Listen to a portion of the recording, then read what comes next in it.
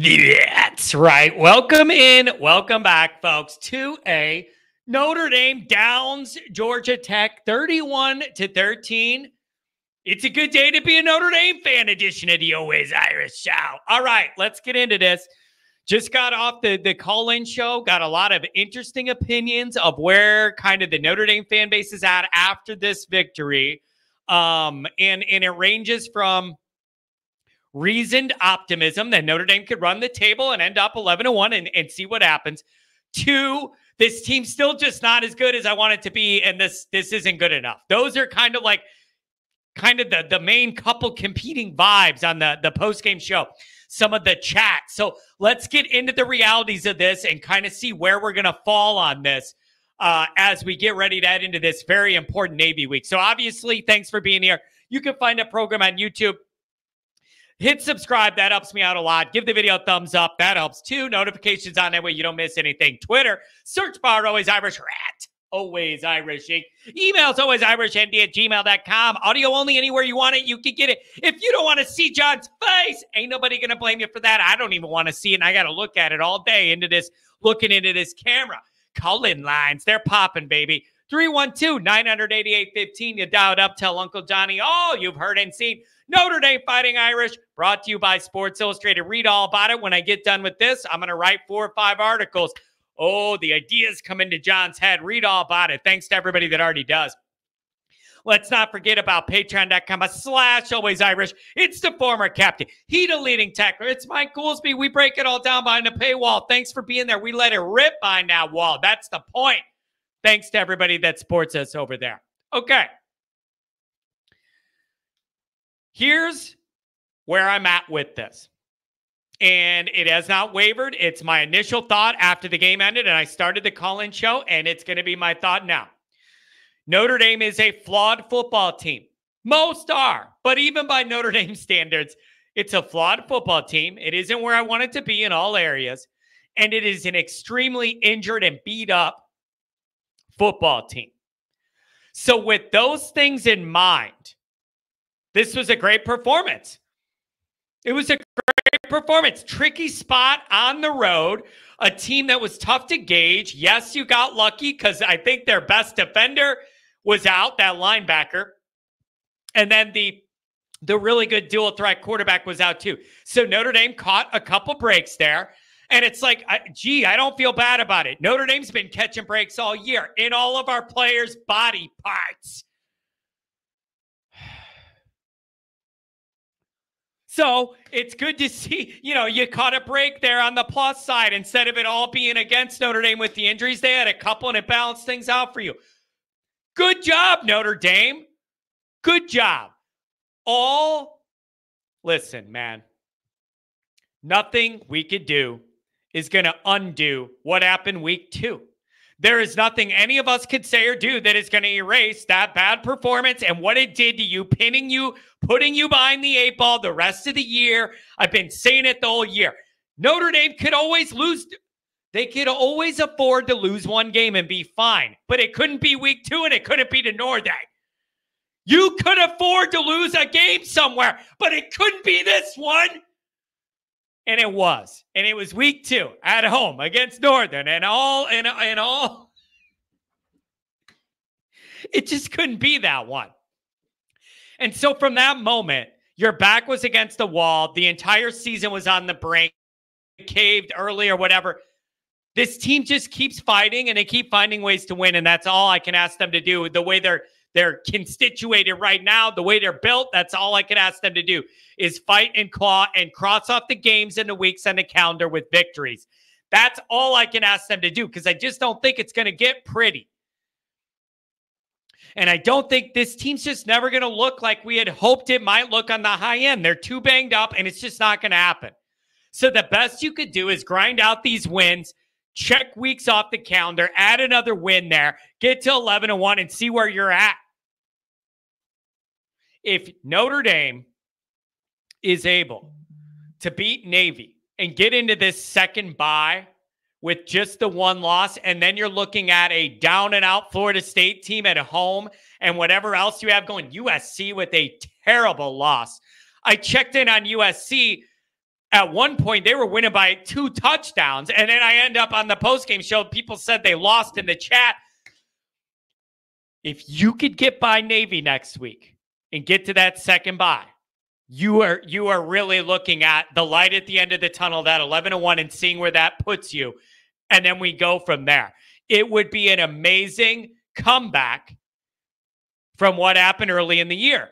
My only complaint then would be you need to make it so you don't need to come back from anything. So it's just all plus side and nothing on the negative, right? Like, it would be a great comeback from losing to Northern week 2, but you know what's better than that? Not needing to come back by losing to Northern week 2. So that's what the stakes are. But for tonight, enjoy this win, Notre Dame people. You got to win. It wasn't particularly close. You did a lot of good things. I don't know it must have been the special teams day to have everything happen. You had some muffs. You got the young guy, Bryce with Young blocking it. You got end around, twirly, double end around, twirly, spinneroonie, this and that to Love, and that worked. And then you had the other fake, and then must have been a special day, a special teams kind of day. And I'm here for it. Can't get enough unfiltered Notre Dame football talk? Be sure to go over to patreon.com/alwaysirish. Former captain Mike Goolsby and myself. Do that. Screw it. Oh, we never won anything. It's been 30 years. I'm here for it. So listen, you guys. Enjoy the win, Notre Dame people. Like, I'm not saying the team's perfect. I'm not saying that they can match up and beat Texas right now or Georgia or anything. I'm not saying that. But for where this team is at this year, they're doing as good as you could hope. Winning their games. They're doing as good as you could possibly hope as a Notre Dame fan after week 2. Find ways to win the rest of these games. Now, couple things. Number one is, it is frustrating how Notre Dame's defense seems to give up a touchdown drive like early in the game to almost everybody we play. You get all frustrated, and then they almost don't give up anything else the rest of the game. I know you gave up one late. You didn't want to. But good job by Notre Dame tightening it up again after they play so vanilla to like gauge what the other team's going to do, and they're not aggressive at all. Let the team go down the field, and then they tighten it all up. So good job by them again. That's a winning effort again. You got a lot of banged up guys, and that means you have younger guys in there making plays. That means you have depth guys in there, and they're making plays. Good job there. Good job there. Now, if we're going to talk about this defense, let's go over something real quick. Let's go over this. 64 yards rushing for Georgia Tech. Now, keep in mind that quarterback's out. The good dual threat guy, whatever. 64 yards that's a really, really good day against the run. Now, here's what I want to ask. And you could tell me if I don't know. I'm just asking a question. 269 yards passing, just the one TD, but 269. Is that like a little bit much to you? And you feel like if Morrison was back there, I don't think it'd be 269. And a few times I saw some guys get open with not a lot of Notre Dame guys around them, and I usually don't see that happen. Is that the Morrison absence effect? I don't know. I don't know. But it's a question I have when I see that 269 passing. And there were a couple interceptions. Good job there, obviously. With the interception. So I'm just asking if you felt like maybe they were able to pass a little bit more because Morrison wasn't there. Like, I don't know. And so, yeah, I mean, Drake Bowen, really, really good job. Man, he's turning into a rock solid player. He's going to be a future captain on this team. You could book it. He's turning into a rock solid player. I love what Osbury was doing. Leonard Moore out there with 7 tackles and 1 tackle for a loss. Young Leonard Moore. We talked about who's going to step up with Morrison gone. Great job. Osbury on the stat sheet with 5 tackles. You love to see that. Schuler on there in KVA. Schuler with the interception. All this stuff. It's good to see, man. Bryce Young. He's going to be a monster. He's making game-changing plays already. Blocking kicks. Good job.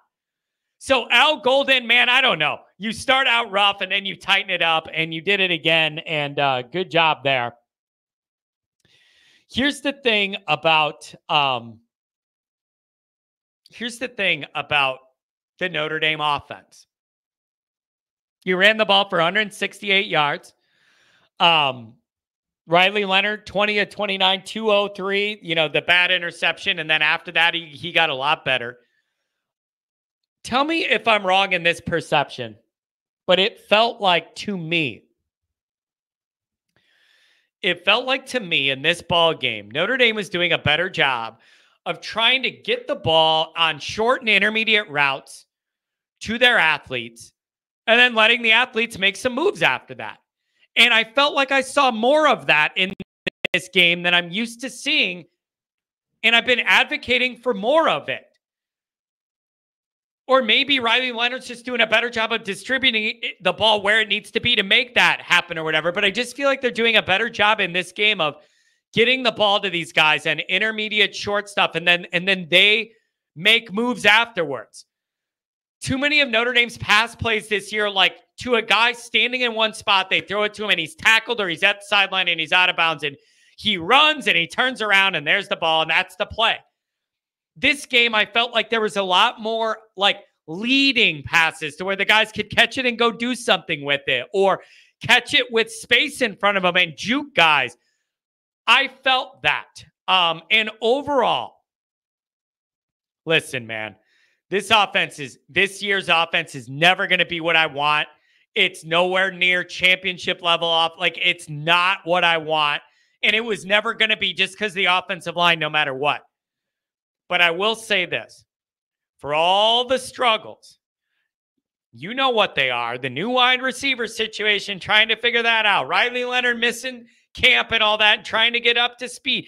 The O-line's all beat up and you got all these guys banged up. And then you got Denbrock trying to put it all together and make it all work, man. That's a lot of moving parts.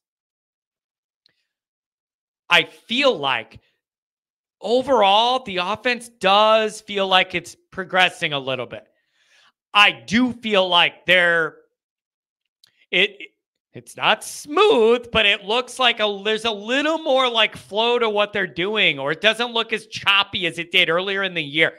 It's not great. It's not perfect. So slow down yelling at me for saying this. But I do feel like Riley Leonard's getting more. I know the interception was bad, but the last few games and then outside of this interception, his numbers have been really, really good. 70+% completion percentage, last 3 games, 6 touchdowns, no interceptions coming into this one. Overall, I feel like that's trending in a better direction. Also, with Riley Leonard, I feel like he's feeling more confident running this offense. Like, just his body language tells me he's gaining confidence running this offense with more of the RPO stuff, dropping back and then making a read, nobody's open, pulling it and going. I just see more confidence and ease with him trying to get in and out of these plays and in this offense. So that's a good sign. That is a really, really good sign. And so, listen, Notre Dame just needs to keep winning. And you just need to keep knocking weeks off the calendar with these wins and just scratch and claw and get them any way you could get them. Get these wins. That's the best you could do. That's all Notre Dame could do to put themselves in position here. So good, relaxing win for Notre Dame. Like, I get it. I had people in my chat saying, why are you all that excited over the mid team we beat or whatever? Dude, it's better than losing to those teams. Like, that's why I'm excited, because I didn't do a call-in post-game show of the whole year. It's of this game. And Notre Dame did good, beat this team, tough road trip. It wasn't particularly close. It's okay to enjoy that. It's okay to enjoy that. And Notre Dame's very much alive in the playoff hunt. I don't know what you think they could do or not if they make it, but they're very much in the hunt, and you just got to keep winning. Couple more notes. The blue on white uniforms, I don't really care. Just keep winning. Like, I'm telling you what it felt like to me. It almost felt to me like a Shamrock Series game. Like, there was a lot of people cheering when Notre Dame did good stuff. Like, I didn't mind this at all. So if you want to be stupid as the away team and take a game out of your building on your campus and move it to a neutral or whatever, I'm fine with that. I think that helped Notre Dame. But those blue on white uniform, I don't care. Just win. They wanted to wear white, you wear blue. So it was an opportunity to wear a different combo. Whatever, I don't care. Win your games. The only thing I'm going to say is, don't turn this into an Oregon thing, because you're not Oregon. You have that gold and the blue and gold, and even your green is like throwback enough. Like, just stick with your basics, because it's one of the classiest uniforms in the whole world. Just don't get too funky with it. You don't need to. You have a classic. You don't need to mess the classic. It's like the Dodgers. It's like the Yankees. It's like Notre Dame. You don't mess with these logos and these things. You don't have to. They're iconic alone. That's why I was so offended when Notre Dame did the pinstripes. Yankee. It's like, dude, you're ruining two of these brands when you did that. So I don't care about the uniforms. Just don't go crazy with them. Here's the other thing. ESPN kept hammering. It's not an... Jesus. In case anybody didn't realize it, did you know that Notre Dame's not in a conference? ESPN told you that 74 times. The producer in these guys' ear said, oh, no, Notre Dame's here. We got it. We have no talking points because they're not in the Big Ten or the SEC. Better hammer this. They went on the whole game about Notre Dame needs style points. It's not going to be enough to just go 11-1. I don't know whether that's true or not, but I'll ask this. Is it a scenario where 11-1 gets Notre Dame in the field, and if they blow teams out, that could position them in a hosting seed 5 through 8? Could that be the dynamic? Here's the other thing it makes me think about. When you look at what Notre Dame has left, you have two brand names that are in the crapper, Florida State and USC. You have two academies on the rise. And then you have Virginia in there. Is there anything Notre Dame could do again? Is blowing out any of those teams really going to move the needle? I don't know. Maybe, maybe not. I don't know if it matters or not. Like, my priority is 11-1 before I worry about it. Pretty points. My priority is 11-1 and getting in that playoff, and then we'll deal with whatever happens when it happens. But that's your goal right now, is checking off each week with the W and moving on. And if that offense continues to find itself a little bit, great. Some of the younger role players and the backups playing for the injured guys come along more, great. Like, I do feel like Notre Dame's trending up a little bit, even in spite of the injuries. I feel that. I don't feel stagnation. That offense feels to me like it's moving forward a little bit. That gives me hope that it's not just stagnation and you're hanging on, but that you're progressing a little bit. You're growing a little bit. I like that. So the bottom line is, Notre Dame's a flawed team. They are a very beat up team, but they're playing winning football right now. They've won a handful in a row since their nightmare. You have one more tricky game to win before this bye, and then you get real serious about a real playoff run, and 11-1 being a real possibility if you could get by this Navy team. So I expect a lot of stress leading into Navy and a lot of talk about how you got to defend Navy, and they shorten the game and all this stuff, and they throw it this year. We'll get into it. We have all week to get into it. But for now, in this weekend, enjoy this win, Notre Dame people. I had all the negativity in my chat. Real negativity is losing to Northern at home, and it makes you hate your life, hate football, hate sports, hate your family, hate your job, hate everything when Notre Dame loses.